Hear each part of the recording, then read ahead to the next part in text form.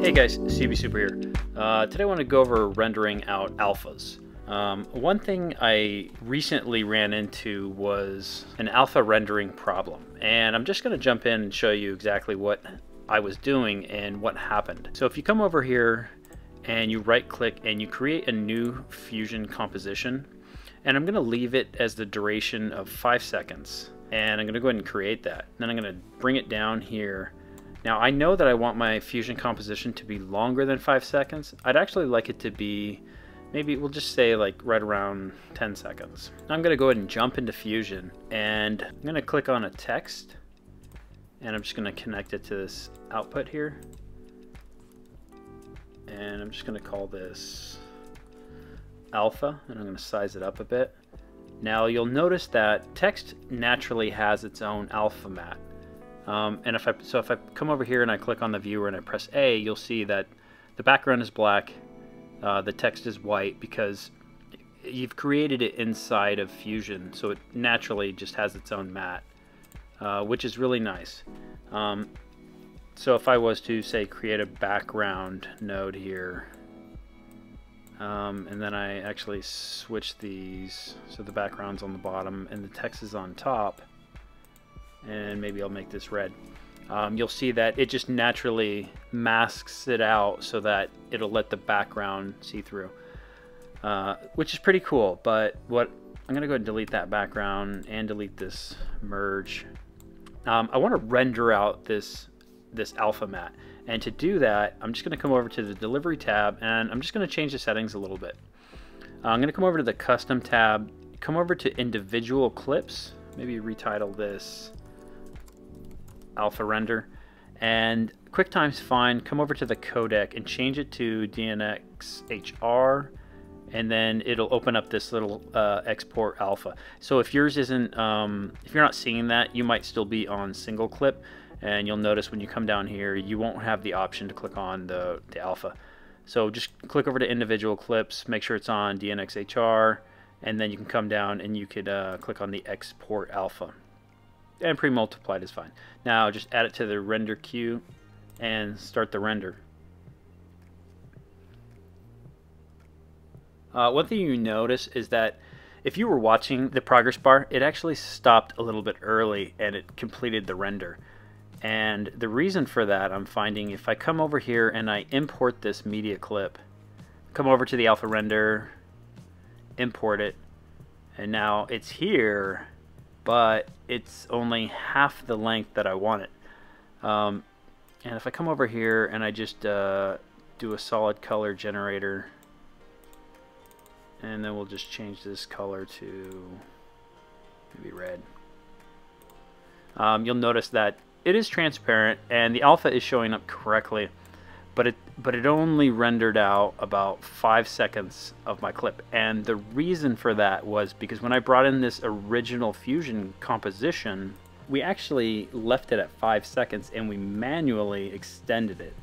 And so for whatever reason, it usually won't work very correctly. I'm going to go ahead and delete this Fusion clip, and I'm actually going to create a new Fusion composition. I'm going to leave it at 5 seconds. So I'm going to create it, and I'm going to bring this one in. This time though, what I'm going to do is I'm actually going to delete those. This time what I'm going to do is I'm going to extend this clip out, but I'm actually going to come over to new compound clip, create a new compound clip, and now bring this into Fusion. Alright, now that I've done that, I'm going to just recreate this text in the same manner that I did earlier, and I'm just going to reconnect it, come over, and I'm going to call this, say, alpha render 4, DNxHR, export alpha is turned on, add this to the render queue and start a render. Now you'll notice that it's going to go the full length of the clip, which is what we want to see. And as soon as it's done rendering, we can jump over to the edit tab, and we'll go ahead and bring this in. This is going to be alpha render 4. Alpha render 4 on the bottom here, and you'll notice that it is now the correct length, which is what we wanted to see. Let's bring a color over just to make sure. we'll just do red. And you can see that it renders out correctly. So one thing to note is, yes, that's how you render out an alpha, but it also matters how you created the fusion or compound clip prior to creating the alpha and rendering it out. If you don't create the clip correctly, you'll have problems where it'll only be the original length clip. And there's several times where we'll be playing around with the length of a composition. Just make sure that once you've done that, that you go back. If you need the alpha, if you don't need the alpha, it's not as big of a deal. But if you do need the alpha, then for whatever reason, once you click it over to DNxHR, it does a lot of weird things. Like you've probably already noticed that you have to do another compound clip as well when you want the audio. If your audio is not playing, just make sure that you do the entire, not on that one necessarily, but say if there was audio on this one over here, you're gonna need to like make a whole new compound clip out of both the audio and the video. And then that way when you go over and you render it out, it'll render out correctly with the correct audio versus going back to the timeline audio. So that's pretty much it. I know it's kind of a small thing, but I know I've seen a lot of dispute as the correct way to both render out alphas and how even to create new fusion clips. So I hope that helps. Oh, one more thing. You can also, if you build a solid color, and let me go ahead and delete all this.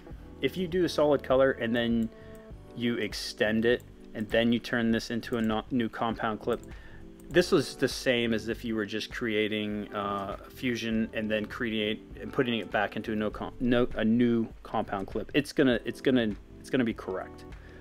So you can do it either by bringing the solid color out, or you can even right click and you can create a new fusion composition. Maybe give it the time that you know you want it to have, 10 seconds say, and that way when you create that fusion clip and you bring it out, it's going to be at the time that you actually want it. But if you decide that you do want to change the time limit, like it's just not long enough, just make sure you come over and you create a new compound clip. And if you need to re-add or re-import some of that footage, just know that you're going to have to do that, and then you can come back in and you can make it into a new fusion clip, and then it should work correctly. But you do have to like do that action in order to reset it before being able to render out your full alpha. All right, so I hope that helped. If you guys liked this video, make sure to like and subscribe, and hit that little bell notification, and I will see you guys in the next one. Thanks.